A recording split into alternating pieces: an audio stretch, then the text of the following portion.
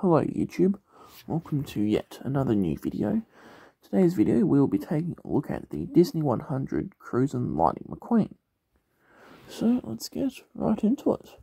So first we want to touch on no base holes.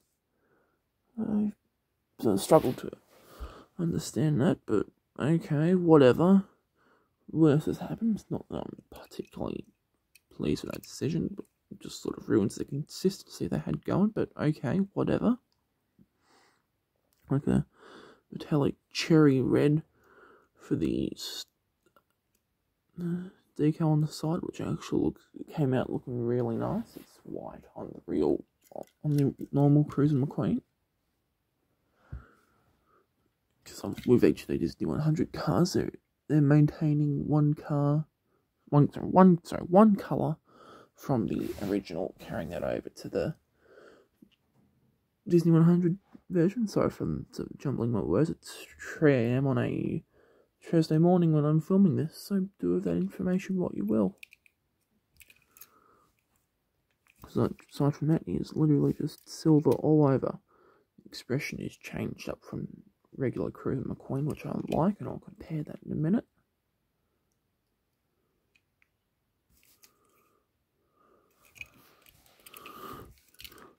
Mouth is the same, but the eyes, the difference lies in the eyes.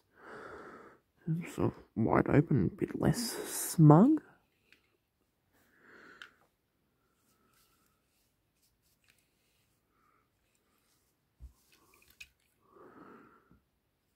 Yeah, see, no base holes on Disney 100 Cruisin McQueen.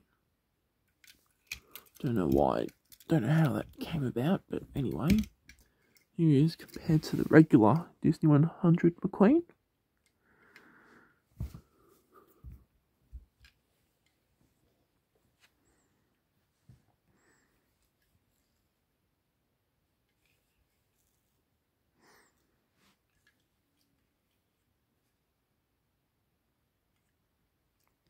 So that is it for the Disney 100 collection.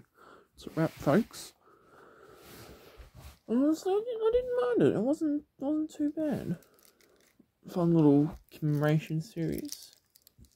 Gave us some very nice die casts, which I can't fault Mattel for. Which one from the Disney 100 series is your favourite? I'd have to go with Fabulous Hudson Hornet, but both of the McQueens are really nice as well. They both came out looking very nice. I'd probably go ranking Hudson Hornet, then the McQueens. Okay, Hudson Hornet, Cruisin McQueen, regular McQueen, Ramone, Flo, Mater, Sally. It's just off the top of my head.